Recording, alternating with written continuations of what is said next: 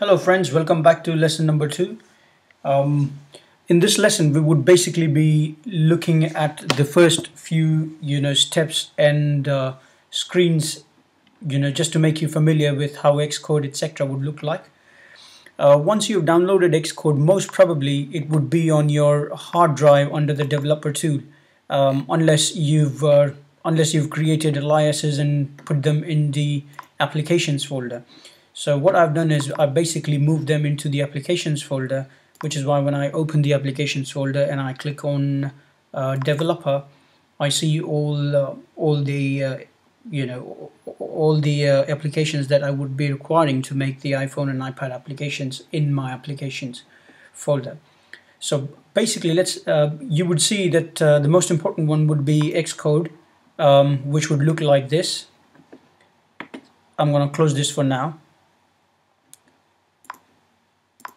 So let's have a look again. The Xcode would look like this. Since we've downloaded the free version, it's not the Xcode 4 which you get when you pay $99 a year. Since this is the free version, you would see that it does not have all the features of the Xcode 4. However, you would notice that there's create a new project button. So when you click, you start basically creating a new project. Then there's getting started with Xcode. It has tutorials, guides, etc. to help you get started. And then there's this Apple developer connection, which we're going to talk about later. So let's close this for now. We'll come back to it again. Let's have a look at other tools. The other one is Dashcode, which would look like this. I'm not going to confuse you now with what to do with the Dashcode, etc. We're going to close this as well. And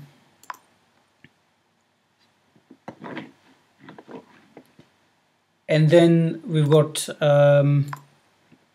interface builder, which is an important tool because it helps you build how your app would look and how people would interact with your application on their iPhones or iPads. So this is how it would look.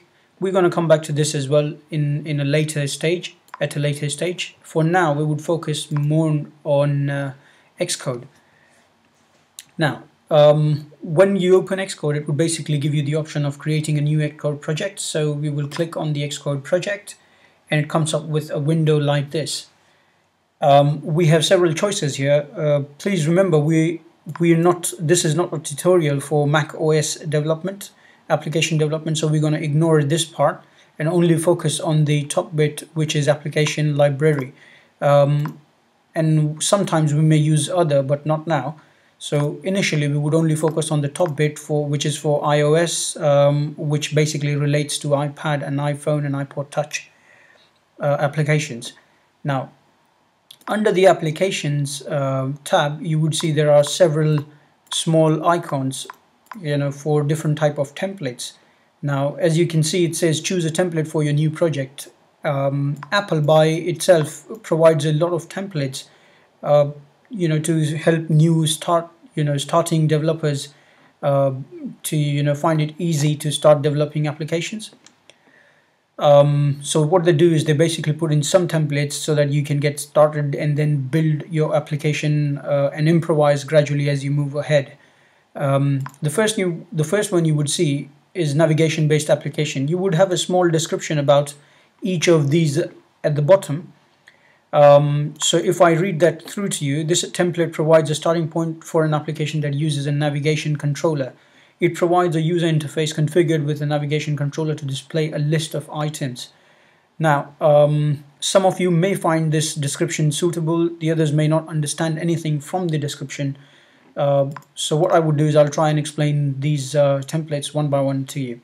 The navigation-based application is a very simple one to understand.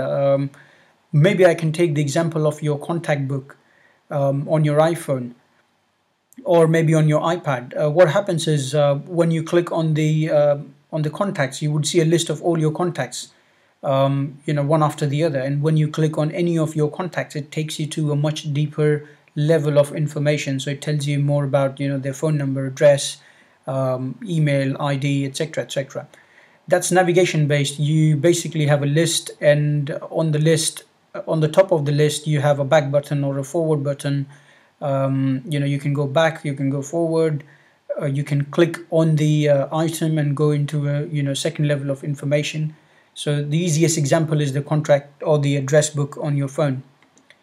OpenGLES applications. Now, if you read the description, it says starting point of an application that uses OpenGLES based view. It provides a view too much into which you render your OpenGLES scene and a timer to allow you to animate the view. Now, this kind of application is not a very user-friendly application to start with initially, but once we've developed a couple of applications, we're going to come back to OpenGLES applications. I will explain about GLES later on, because I don't want to confuse you at this point of time, and don't want you to think that it's a rocket science to build an iPhone or iPad application.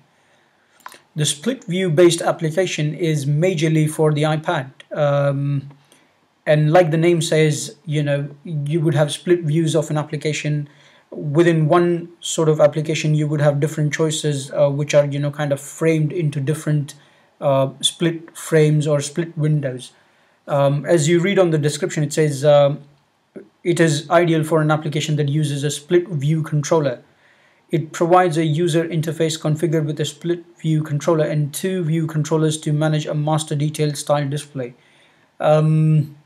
More relevantly, maybe a sort of shopping application, maybe relevant to this one, wherein you can have split views. Say for example, if there's an application that tells you details about cars, then the split view controller can have views based on the performance, the mileage, the technology, the safety, etc., etc. And when people click on each of these frames, they can see details related to the particular tab they select. Now, tab bar application. This is very common. If you've used an iPhone, you would see at the bottom they have 4 or 5 icons, which are very common. Mostly the most common applications that they use at the bottom, and the list of other applications on the screen. This is something similar to that. When you click any of the icons or the features at the bottom, the display on the top of the iPhone or the iPad will change accordingly. Most of the applications come with a sort of tab at the bottom, which allows you to select properties or features or levels or menus within that application. Utility application is again, it's best not to touch this initially, but we're going to come back to it. It's not a rocket science. We're going to come back to it, but again, utility based application is basically for using the GPS or other kind of utilities like the weather, maybe the weather application or the world clock that uses different locations, etc. View-based application is the most common one, where anything that you see on your screen you can touch and go into a deeper level of information. And as the description says, it's an application that's ideal for a single view. It provides view controller to manage the view and a nib file that contains the view. Now, I'll tell you in the next tutorials what's a nib file, but as of now, let's just assume of this as a kind of storyboard, where you see the story on a picture sort of display, and when you click on the once you've seen the picture, you click on the next one. Maybe the best example is the photo gallery, where you have the view and then you just slide it to the next picture.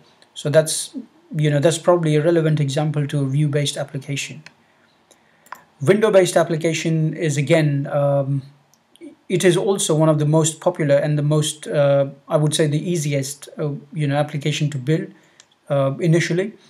All applications actually have windows. They're mostly window-based, because whatever you do pops up a window, which is displayed either on the top of the screen or probably cover the full screen, etc. So, according to me, I think about 80% of the apps are mostly window-based apps.